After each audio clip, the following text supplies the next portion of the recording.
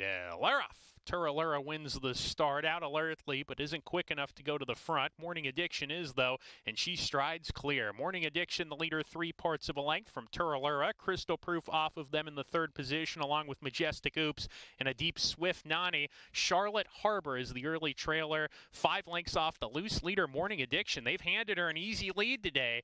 Let's see if the others will pay for it. We're going to find out in about 30 seconds, but Morning Addiction opens up the lead to 3 into the 4th turn run. Very speedy. First off the claim for Bill McLean here.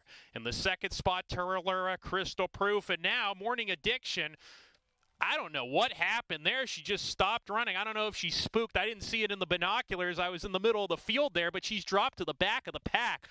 That was very bizarre as they come off the turn here. So after that incident here, we've got 2 runners battling on the lead, Turalura and Crystal Proof. Swift Nani trying to pick them up. And look at Morning Addiction. She's coming back. Can she get there? She's going to try to split them. Here comes Morning Addiction off the inside. Morning Addiction. Morning Addiction in the photo finish with Majestic Oops. That was unbelievable. A photo finish, I won't call it. Morning Addiction. How much the best was she? I don't know if she won it, but she was in the photo for the win.